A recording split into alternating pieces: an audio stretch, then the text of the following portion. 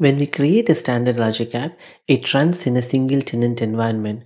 This means that it runs in a single dedicated instance.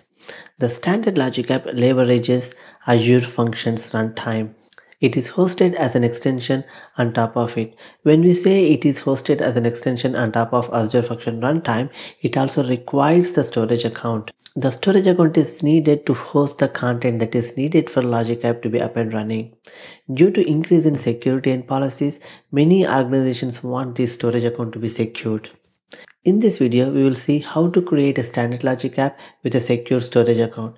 When you say secure storage account, a storage account whose access is restricted to a specific VNet or which is secured with a private endpoint.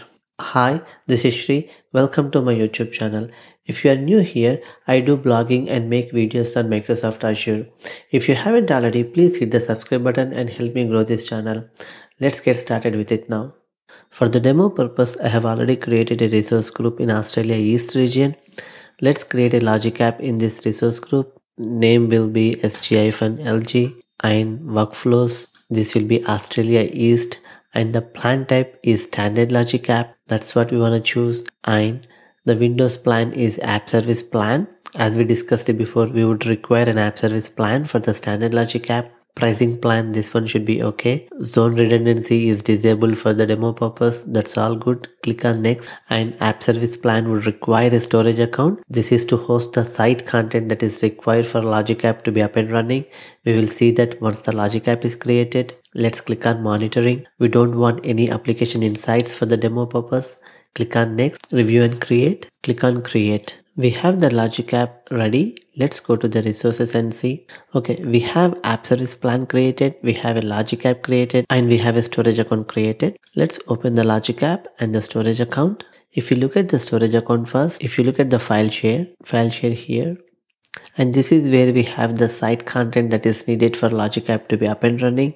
That's where it would require a storage account to be associated with app service plan. Let's go back. If you go back to our storage account, if you see here, it is enabled from all the network. At the moment, the storage account is publicly accessible over the internet.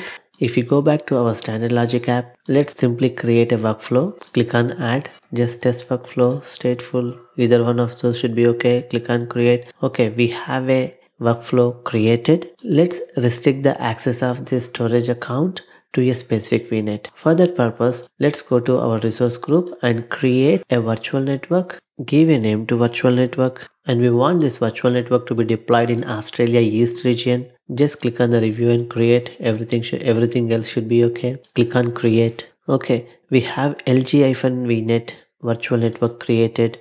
Let's create a subnet to control the network access. Subnet-LG. Just leave everything to the default and click on save. We have subnet-LG created. Now let's go back to our storage account and restrict the storage account access only from the specific subnet. Click on enable from the selected virtual networks. Add existing virtual network. We're going to add LG-VNet virtual network which we created and the subnet is subnet-LG. So okay, we don't have service endpoints enabled for this subnet. What does that mean is we first have to allow the traffic from the subnet to the Microsoft storage accounts. Let's enable that one first. Enable the service endpoint so it can allow the traffic from the subnet to any storage account. Service endpoints enabled. Now let's add the subnet.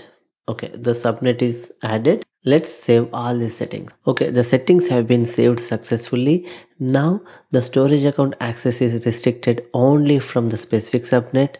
If we go back to our logic app overview and just hit a refresh, we have an error notification here. Access to the path site www.root/host.json is denied. Now that we have restricted storage account access only from that specific subnet, it is no more publicly accessible. The access to the storage account is denied. The logic app is not able to access the storage account. Even if you go to the workflow, if you see here, we have previously added a workflow. It could not even fetch that workflow upon clicking the refresh. Now let's fix this one. Go to networking, outbound traffic, add VNet, LG-VNet, existing subnet, subnet-LG. Let's configure the outbound traffic via this subnet so it can reach storage account. Okay, the outbound VNet configuration is done and outbound traffic is routed via our subnet-LG. Now, if I go back and hit a refresh, we still have that error because we are not done yet. There is one more important thing we have to do. We have to configure certain settings in application settings. Click on add new application setting. We have to set this website VNet route all to 1. Click on add. There is one more application setting, website content over VNet should be 1. Click on add. Just checking to see if these both are 1. Just save it. Saving the application setting will restart the app. It's all done. Now let's go to the overview or hit a control F5. Okay, that error is gone. Now it's able to connect to the storage account. And if we go to the workflows, now we can see the previously created workflow. That's it for this video. I hope you like the content. If you like the content, please do like, share, subscribe to my YouTube channel. I'll catch you in the next video. Until then, this is Shri signing off. Thank you.